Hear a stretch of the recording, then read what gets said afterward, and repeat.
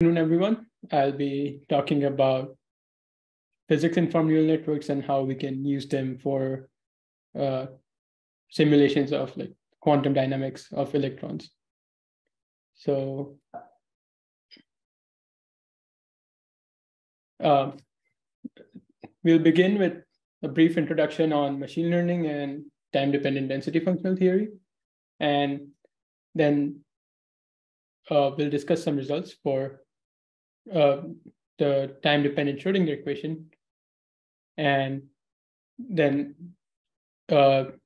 discuss the progress that's been made towards using pins as solvers for the Cohen-Sham equations. So what is machine learning? I mean, I made this talk for a broad audience, so we'll also start from a little bit basics. And it's the study of computer algorithms that automatically improve through experience. I mean, but what is experience in this case? So there are lots of different types of machine learning, but we'll focus on something called supervised learning. And here the experience is the computer sees more data and makes predictions based on that data. So machine learning has been in a lot of applications since the last few years. General applications like ChatGPT, which I guess you all know, and voice assistants and self-driving cars and object detections, but also in science, like our homegrown Mala. Then, can you see the pointer? I can't see any pointer. No, we can't see the pointer.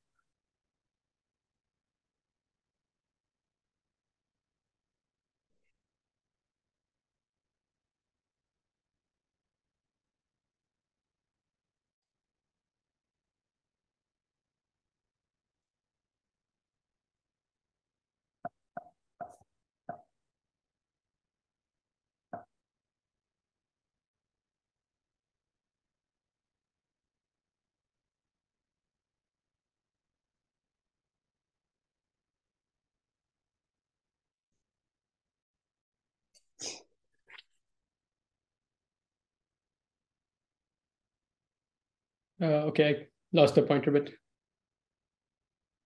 but okay, fine. Also, yeah, it's also used for accelerating n-body simulations for cosmological problems. As that's what the volumes represent. And the third image is for image classification from electron microscopy images. So what is a neural network? Neural network is a learning model where we have a bunch of trainable parameters called neurons, which are vaguely inspired by biological neurons. But the way we train them is by comparing its predictions to some ground truth that we already know. How do they work? So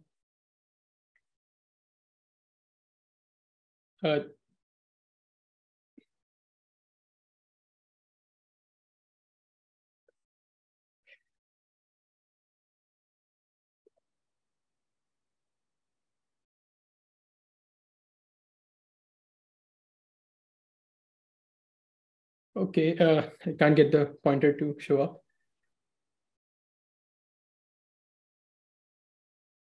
Okay, so what we have is it's a chain of linear regression operations where each neuron performs a linear regression followed by a scalar nonlinear activation function. And at the end, so we have an input, then the input passes through the input layers and then propagates through the network, and we get a prediction output. Now we calculate some sort of loss function, which is the difference metric between the prediction and the ground truth for that particular input. Once that is calculated, we use something called backpropagation, which is based on automatic differentiation, to calculate the gradients of from the output to the input. Using those gradients, we tune the weights of the neural network using gradient descent algorithms. And our goal is to find an optimal set of parameters that minimize this loss function. So basically, maximize the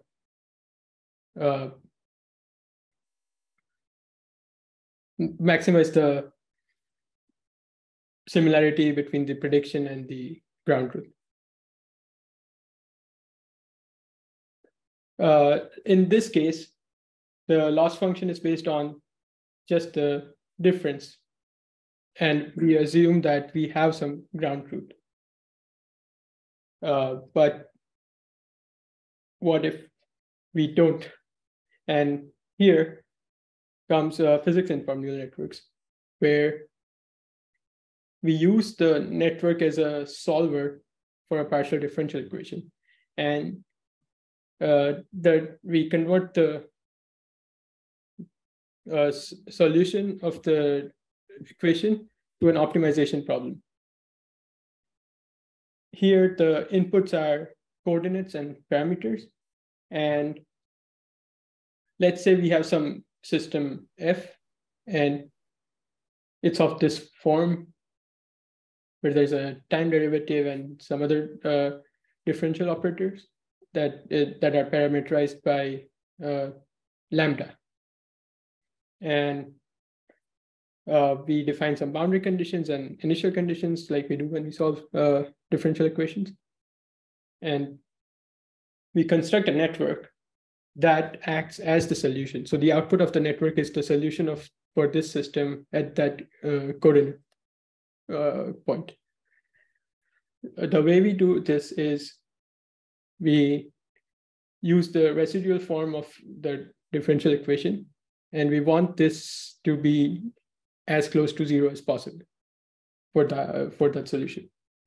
And we generate a new loss function where the L of F, the green term, denotes the value of the residual for the neural network predicted solutions in the interior domain, as you can see in this chart.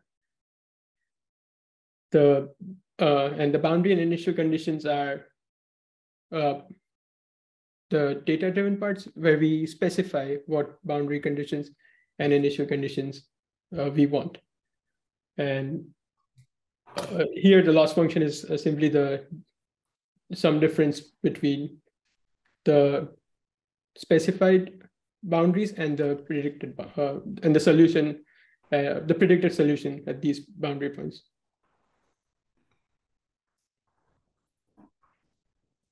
But the pins are also flexible in the sense that we can incorporate data that we already have, so we can create new loss functions that combine both the normal loss comparing ground truth and predictions, and the PDE loss, which measures how well the solution fits the PDE. And this is especially useful for physics problems because we might not have enough data, but we might have some underlying theory, and we can fit some noisy data to that theory to get better approximations.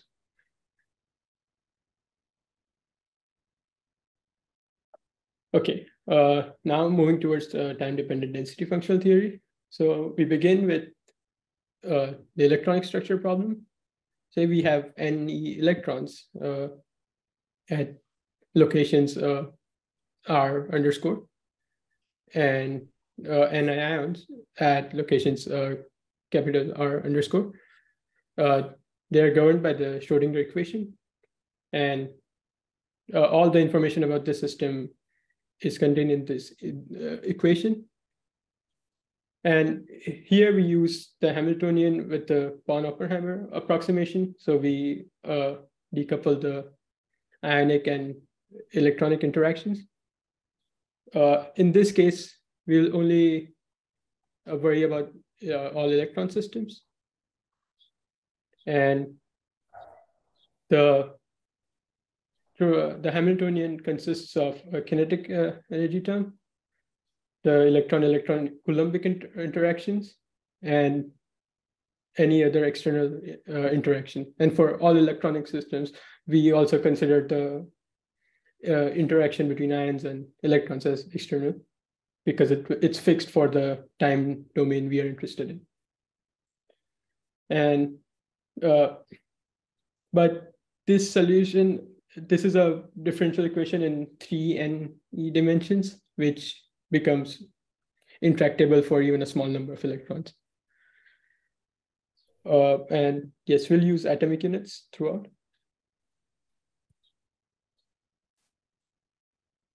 So what do we do with this intractability? From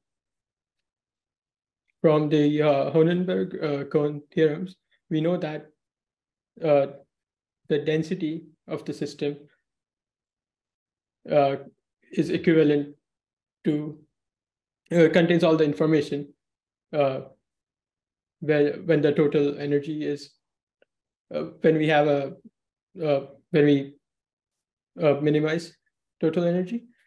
So here what we do is we use the Cohen-Sham formalism, and we define a system of J, a fictitious system of J non-interacting electrons. So we don't have the coupled terms here. And then we solve this system, and the density obtained from the orbitals here, non-interacting orbitals, is the same as the true density. And then we can get different observables from the density. And so for this fictitious system, we define an effective potential, which consists of the external potential, the Hartree potential, which is the Coulombic interaction, and the exchange correlation potential, which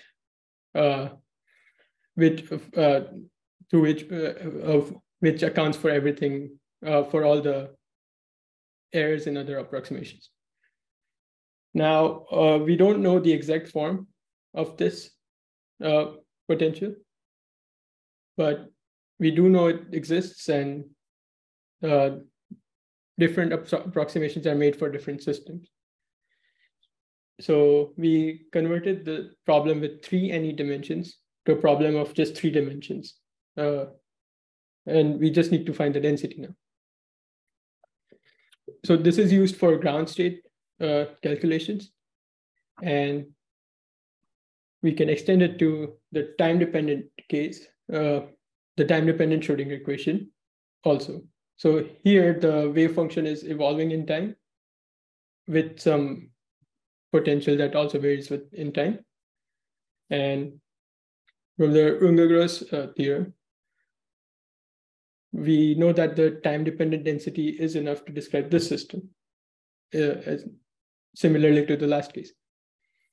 So now we have time-dependent Cohen-Sham equations,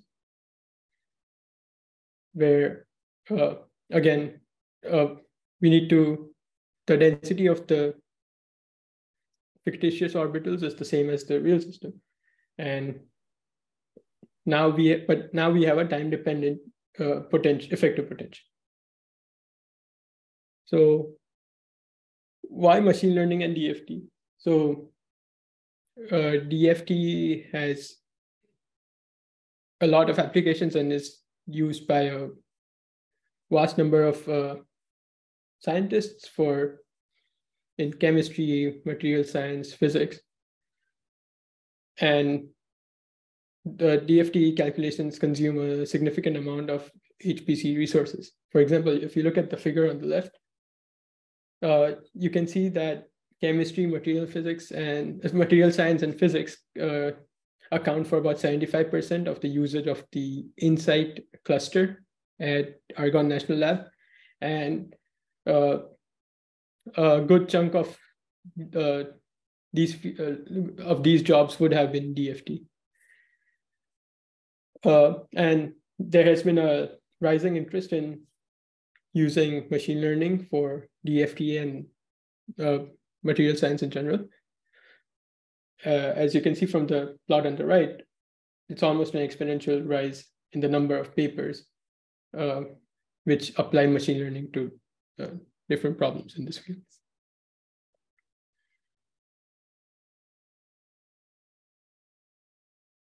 So now, why do we want to accelerate the TDDFT solution calculations?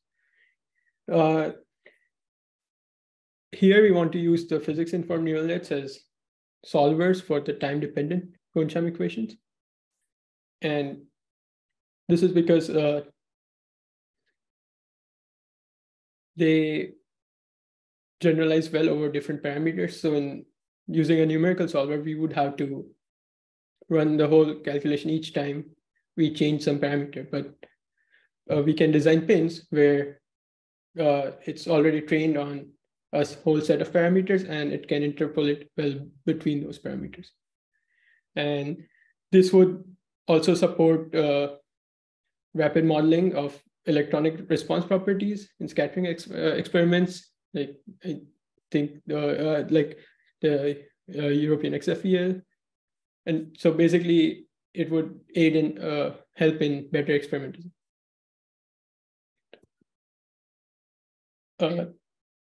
Now we show some results for the time-dependent Schrodinger equation,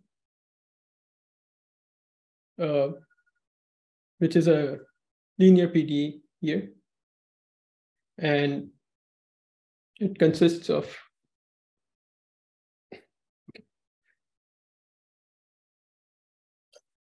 so we use the time-dependent Schrodinger equation as defined here.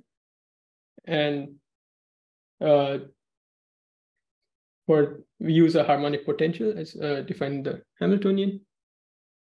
And the domain is fixed from -pi to pi in space and 0 to 2 pi units in time. We are looking at the superposition of two eigenstates, and I'll show some results of it, different eigenstates being used. And we already have an analytical solution for this as defined here. So we design a pin where the input is coordinates, which is x, because it's a 1D problem here, time, and this parameter omega, which defines the potential. And the output of the spin is u and v, which are the real and imaginary part of the solution. And then we use automatic differentiation to calculate the gradients and the resultant PDE loss to train the network. So we'll look at two systems. The first one on the left is the system that consists of superposition of ground and the first excited state. You can see the density evolving in time here. And on the right, it's the superposition between the ground and the third excited state. And when you look at these snapshots, the squares, you still can't see the pointer, right? Okay. Now, yes, for some reason. Okay. That's Okay, fine. Okay, so these snapshots, this makes it easier. These snapshots are, throughout this presentation, I'll represent the results in this form, where each square is x on the x-axis and t on the y-axis. And the colors represent either wave function or density values. So it's a 1D domain. So each row is the domain at one time step. And as I said, it's from -pi to pi, and from 0 to 2 pi in time.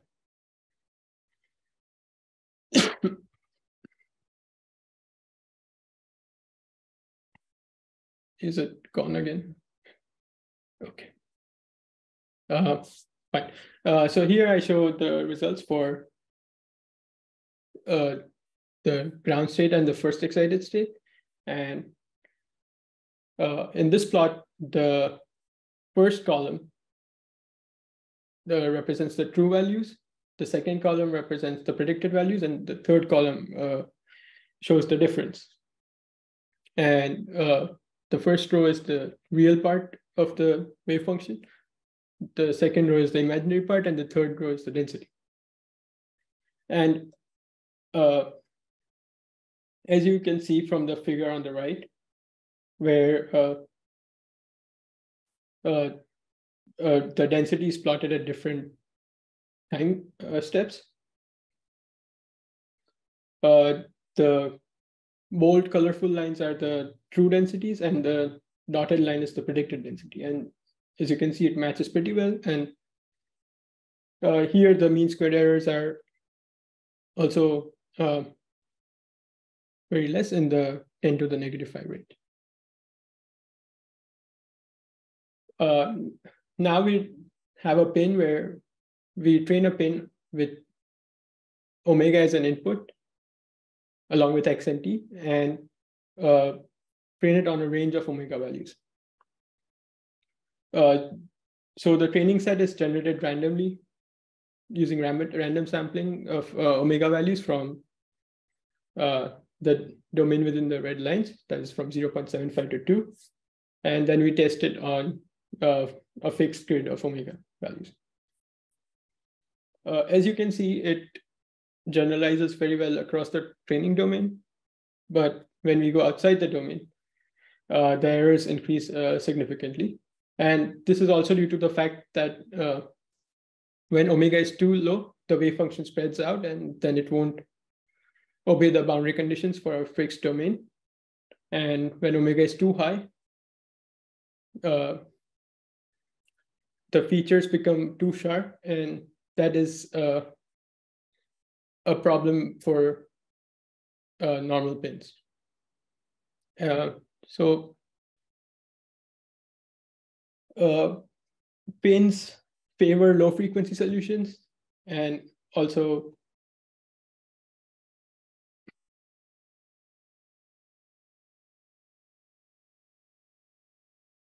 okay.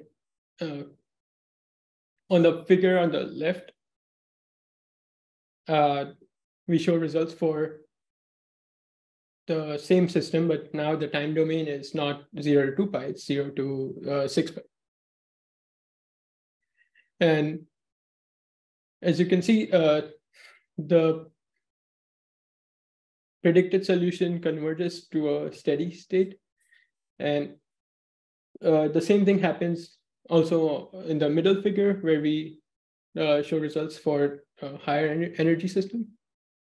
And here also the solution just converges to a static ground state. I plotted the static ground state on the right for reference. So what is happening here is the only information about energies is contained in the initial condition.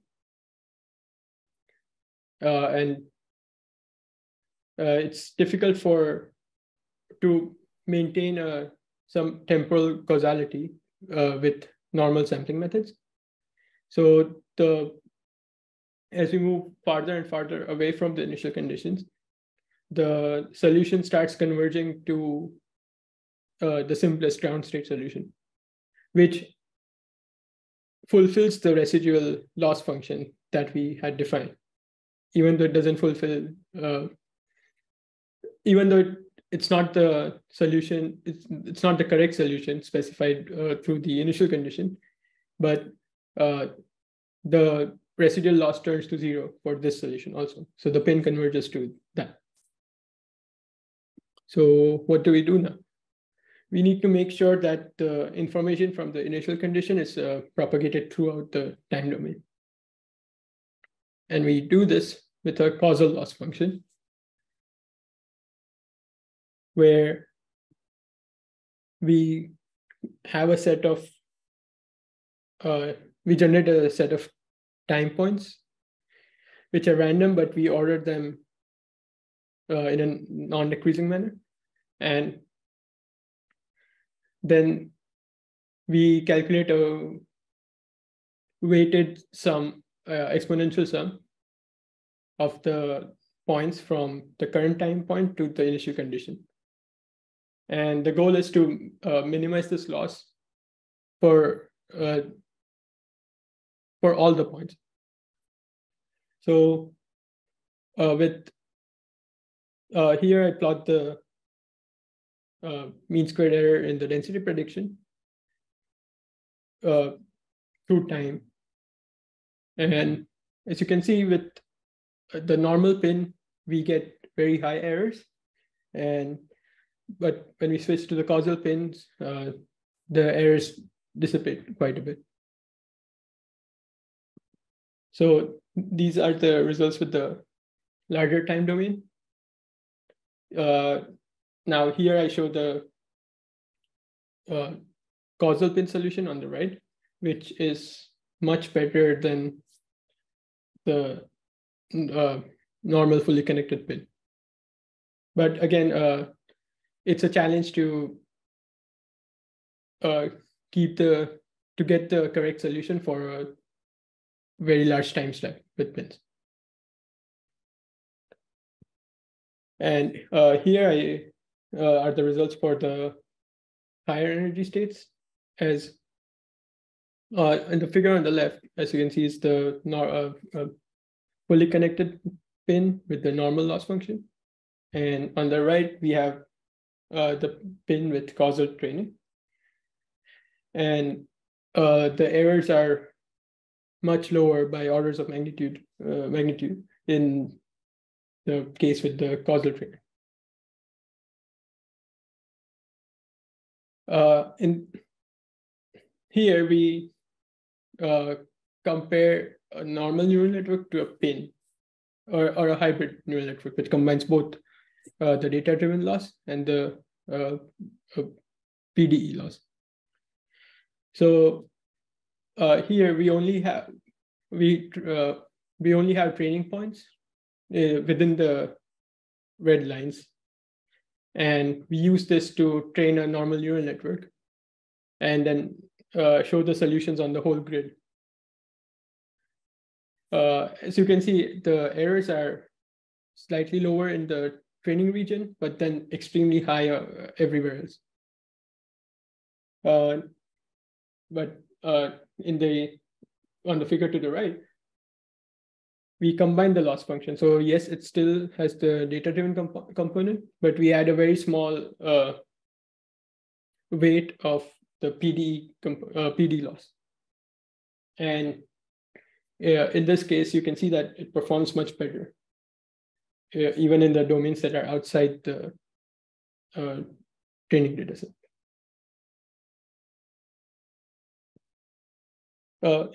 So here are some results here are some quantities for the results I just showed you. And so training a pin takes a relatively long time as compared to just running a numerical solution, but it's very fast at interference, and this actually is the main advantage also for generalizability, because we can get multiple solutions very quickly. And Also, you can see that the causal training improves the error quite a bit for the same inference time, because we don't, the causal training, we are only changing the training procedure. So the network architecture is the same. And so the inference time is the same.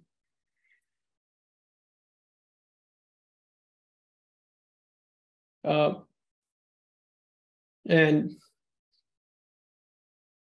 this is a little bit obvious, but as we increase the sampling density for calculating our loss function, the training time step increases exponentially, but also the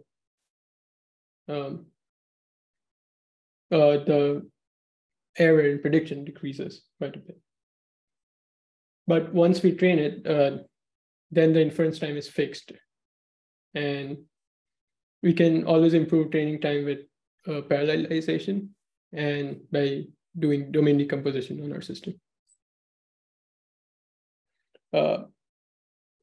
Here are some results for the 3D quantum harmonic oscillator.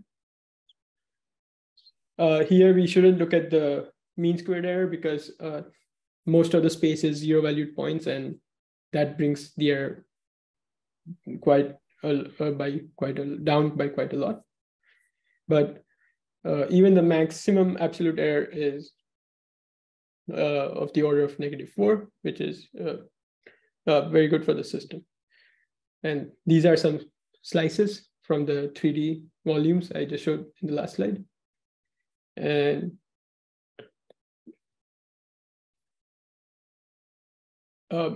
here you can see that the solutions look pretty close.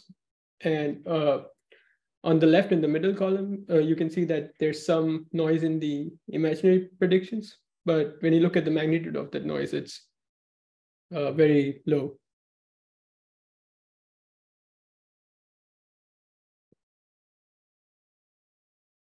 So now, what do we need to do to have a cone-sham pin solver?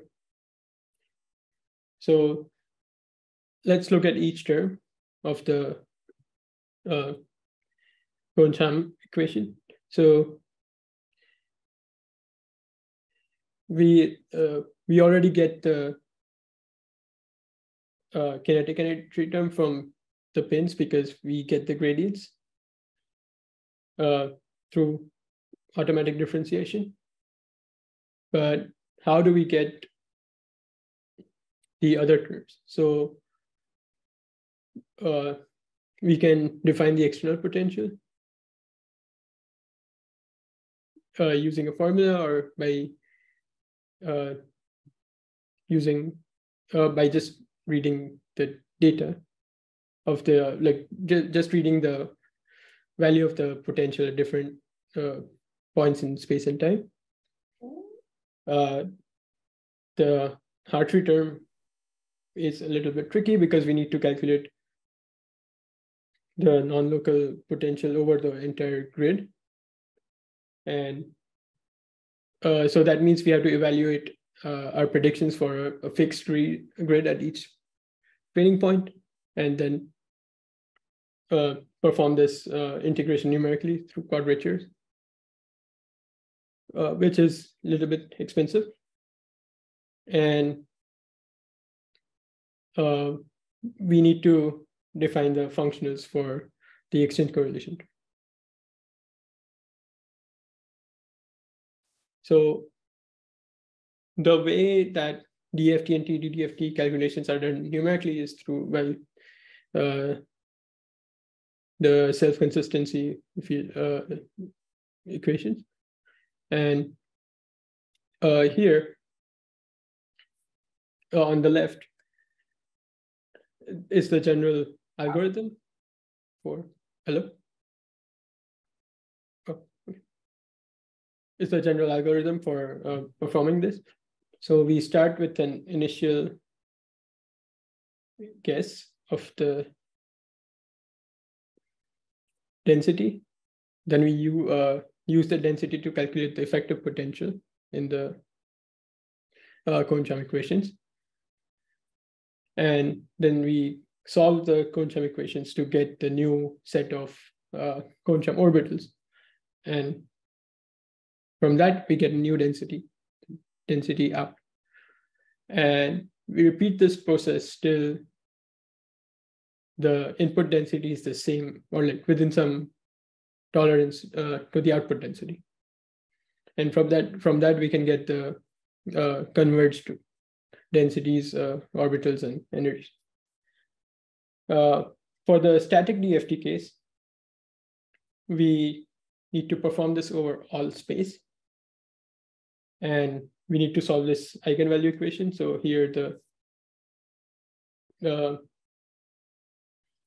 computationally expensive part is the inversion of the matrix to get the eigenvalues. And in the TDDFT case, we need to get the self-consistent density over all space and time. In practice, we don't actually enforce this over all space, but instead we break, over all times, but we break the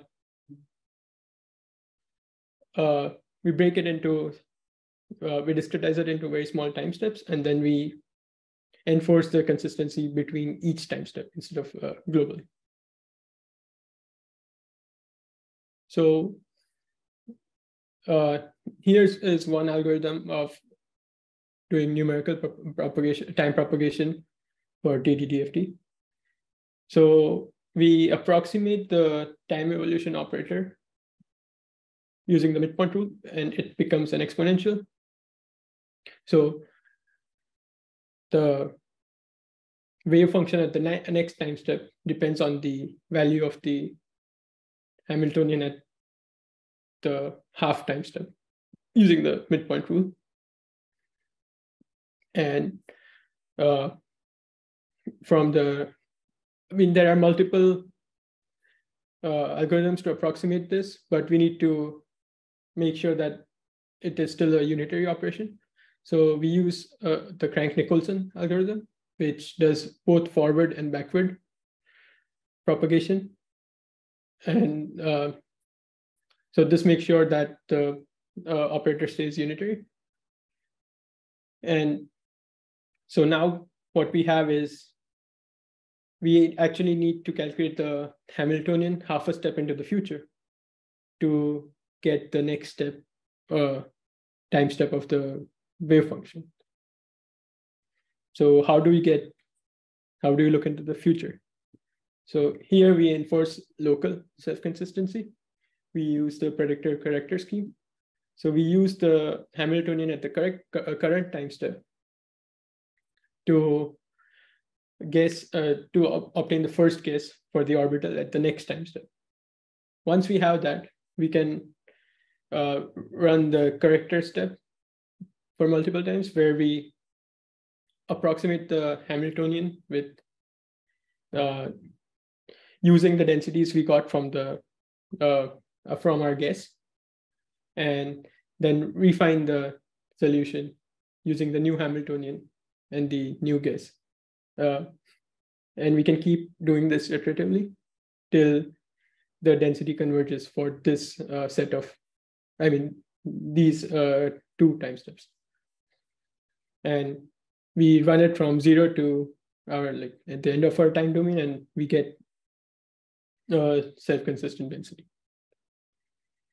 But in practice, in numerical codes, even this is not done. So instead, what is recommended is that we use much finer discretization, and then only run the self-consistency for self-consistent calculations for the first few time steps, and then just propagate the orbitals in time without enforcing the self-consistency. But as we have seen with causal laws, we can include a lot of information from history in our while training pins. So here I propose an algorithm to do the self-consistent calculation globally over the entire time scale. And what we have now is the input is the same. It's the space, time coordinates and parameters, but the output now is represents different Kohn-Sham or the different Kohn-Sham orbitals. So we can have either multiple neural networks where each is one orbital, or one neural network with 2n outputs for n orbitals, because we need 2 outputs per orbital. And here, yes, we calculate the gradients, but we also calculate the density and the effective potential within the pin itself, and then calculate the loss on the Kohn-Sham equations. So here we need to have 2 loops of convergence. So what we do is we start with random weights, or whatever initialization we get, an initial prediction of the orbitals. Then we can calculate the density and the effective potential. Now, in the first loop, we train the network. So we calculate the Kohn-Sham loss, and till the losses converge, the network losses converge, we keep sampling new points from the domain. Once that loss is converged, then we use the orbitals to calculate the new density, and then do the then enforce self-consistency in density again. So the outer loop is looking for density convergence, and the inner loop is looking for solution convergence of the orbitals of the network.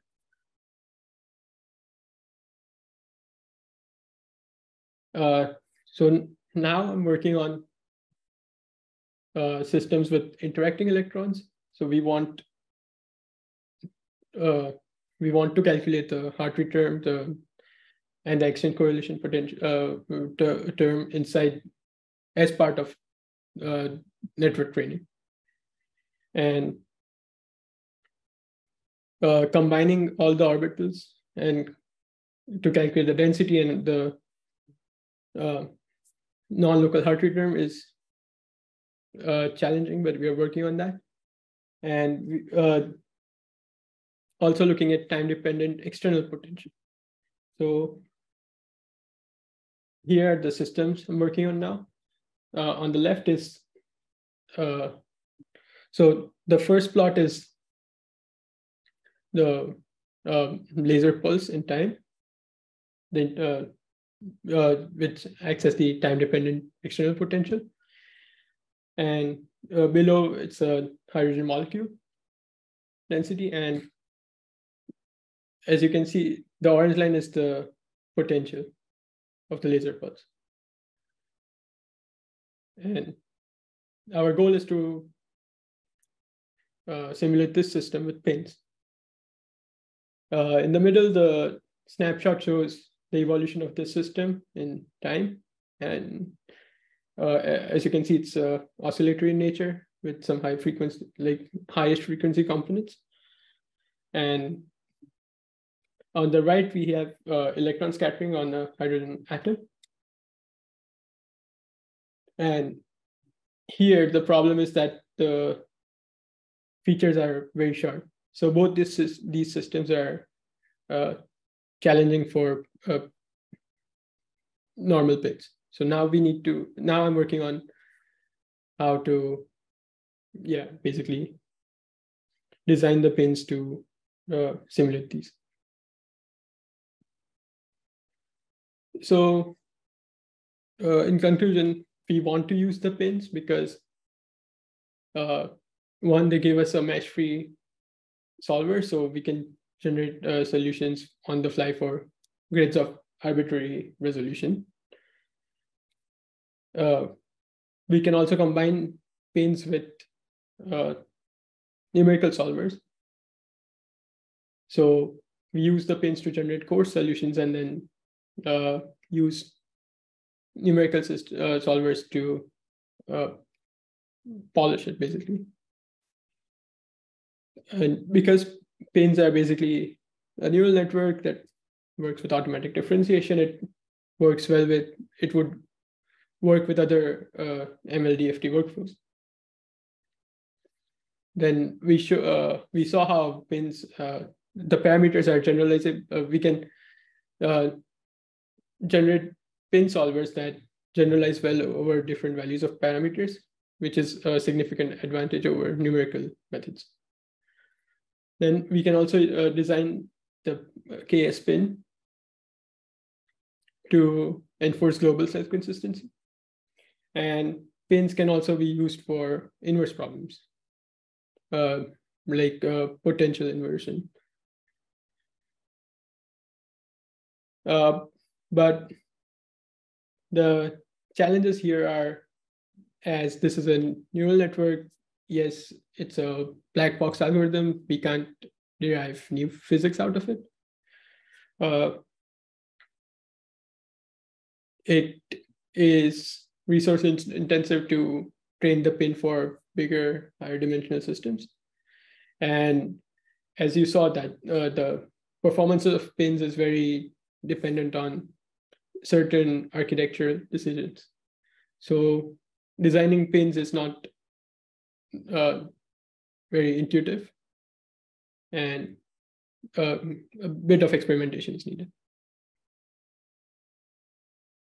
Okay, yeah, I'd like to thank Attila, my supervisor, Nico Hoffman from HZDR and Patrick Stiller, and Juan and Michael Head from CASUS, and Vincent and Aurora from UC Merced. Okay, any questions? Thanks, Karan. Let's open this up for questions. I would have some. Yeah, thanks for the presentation. Maybe one simple thing which I completely missed was like the transition from the quantum oscillator to like more complex scenarios. So how is actually the pin constructed? So do you have also the spherical harmonics and the eigenstates and the frequencies of those? Or what's the input of the neural network? So here we are only looking at the time-dependent case. Yeah. So yeah, we are not solving the eigenvalue problem, getting the energies, and we are working with a real space group. Real space. So basically like mapping pixel of input to pixel of output, more or less. Yes. So like the input is like some x of xi, and the output is ui, which is the solution of the equation that coded. But wouldn't it make also sense to use something spectral, some expansion, like for example, do the spherical harmonics? Because yeah, in many cases it might not be exactly like that the quantum oscillator, but might be relatively close. Yeah. I mean, yes. So there are some architectures where instead of just the coordinates, we use like Fourier features from the domain. Okay. But if you can formulate it in terms of spherical harmonics, that is also. For example, yeah, I don't know. Yeah, for example, could be that.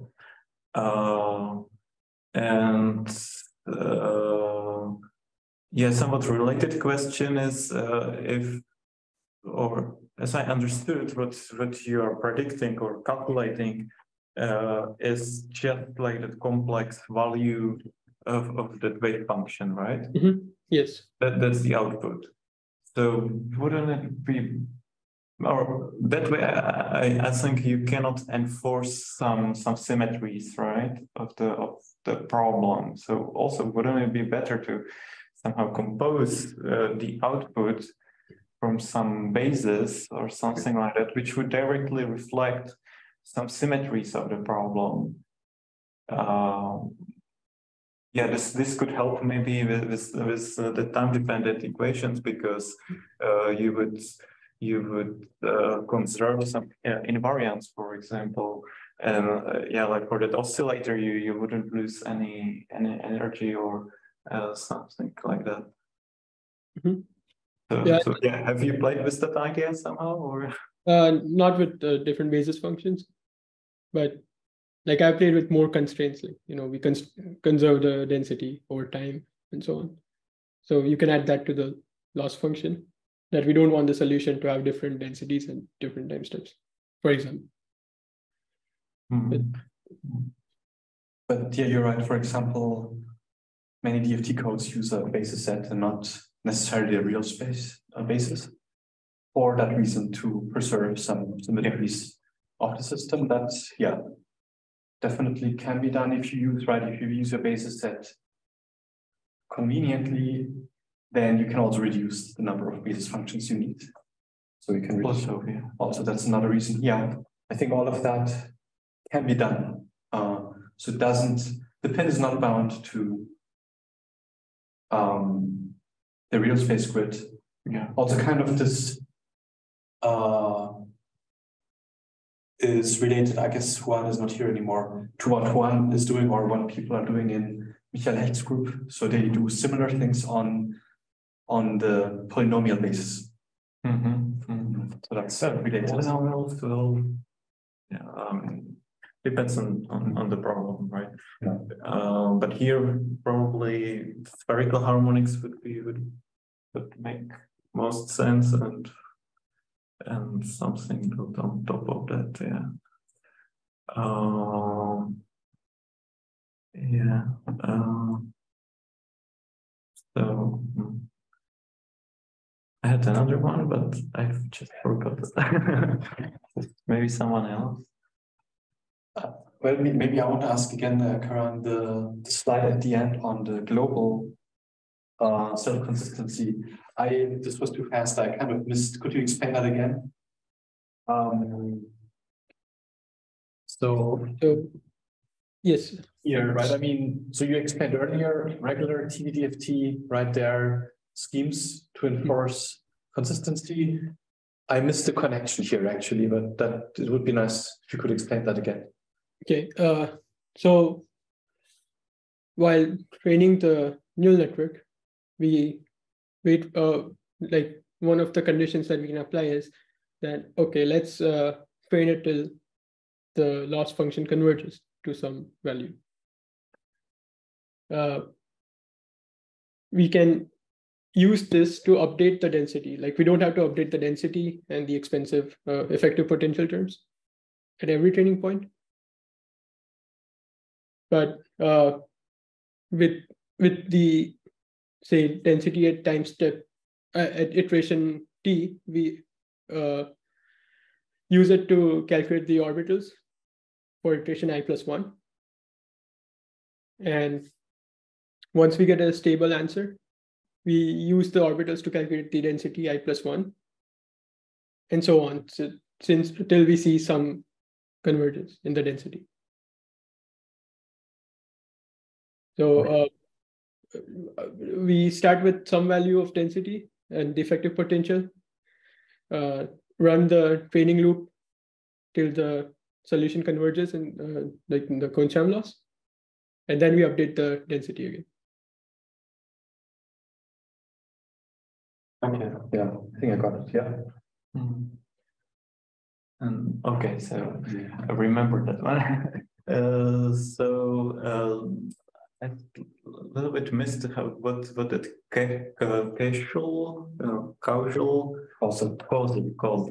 causal neural networks do actually. So the architecture is the same, but we change the way we calculate the loss, basically, for the pins. So here we have a set of parameters epsilon, which are like different weights for this function, and basically you generate a set of time points from 0 to t, and you calculate the sum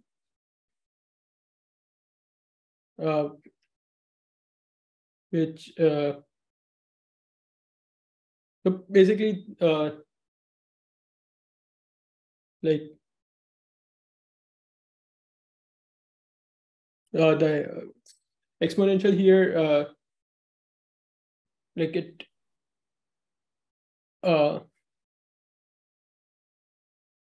basically like assigns different weighting to like depending on the distance in time. And by controlling it, we can make sure that the solution is correct for all points in time, because we only specify the like the uniqueness of the system in the initial condition. And there are multiple values in the domain, multiple solutions in the domain, and the system tends to converge to the simplest one. Okay. And normally, when you would compare it with the classical approach, then you wouldn't have that exponential term, like decaying the. No. Yeah. The classical approach would just be the norm of the solution. Okay, I see. Yeah. I mean the residual, not the solution.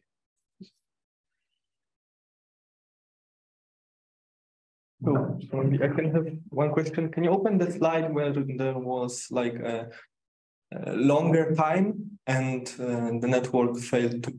Oh, this. So I'm wondering, have you looked into because there are like 3 parts of the loss function? Have you compared where is which error? Because I don't know. Yes. So yes, there are so like we can use adaptive like weight like loss weight rebalancing. So we change the like, are you talking about normalizing the input and output, or No, I'm just asking because like at the bottom it seems smeared out, right? That it's not so sharp as the true wave function. So like I would expect that the physics loss, the self-consistent loss, would be higher in this region. So maybe you could like, I don't know, if like increase the weight of the loss here or increase the weight of the loss everywhere. How does it influence? So in particularly in this case, I have done like manual weighing. So I give the physics PD loss like a weight of 10 and everything else like weight of 1. But that doesn't really help here. It just increases the training time. But there are some promising approaches where you like dynamically rebalance the loss function depending on what the gradients are at that time. And one, I don't know if it like it seems like it would help like in either case, because you pass in time in the input like one scalar that goes from 0 to roughly 20, right? Yeah. So if those systems are usually periodic, you could instead of passing just t, you could expand it in some like Fourier space. For example, pass in sine of t, sine of 2t, sine of 3t until you get enough of them, and cosines also. Then the network, it is easier for the network to learn such oscillating functions, and then you could maybe get some like extrapolation ability, because you only trained it on a fixed square of those x, y, and t inputs, and with And like I wouldn't expect this kind of network to extrapolate like over the 20 times because the network is learned linearly. I actually just read about this, being applied to pins a few days ago. It has a funny name. It's called like a finger net or something. And yes, you basically use sine and cosine functions to capture the periodicity. So maybe one question again. Have you experimented with how well it works on extrapolating? Like, for example, you train on a part of the, let's say, the positions plane, like the XY, and you then look how it behaves outside of the square you trained on. I mean, for this, it just gives a zero solution, but I haven't looked at it in a more interesting system. Because here, like outside the peak, it's all zero. Mm-hmm. So here I've done it, it's like in the quantum harmonic oscillator, but if I increase the domain, it's just zero valued. But this could actually be useful for this case, where we can make the domain size like inversely proportional to the frequency. So as the wave function spreads out, the domain size also increases. Mm-hmm. Okay, that's all from me. Any other questions for Karan? I have a question for Karan. Kushal here. Sure. So you're using Crank-Nicholson scheme for time propagation, what you explained earlier. Yes. So that I think you must be using extremely small time steps because it's second order. Right. Yes. Right. But I think you might want to check how the density varies as a function of your time step, because at some point you would need fourth order accuracy. Okay. When you propagate. Yeah, I mean, I haven't faced the problem yet. Like, actually, for the hydrogen molecule system in Octopus, I was using the default, like, fancier time propagation scheme. And there, the solution always blew up to like nans for Okay. different time steps. I tried a bunch of different parameters. But then I just switched to Crank-Nicholson and it started working, at least for this simple system.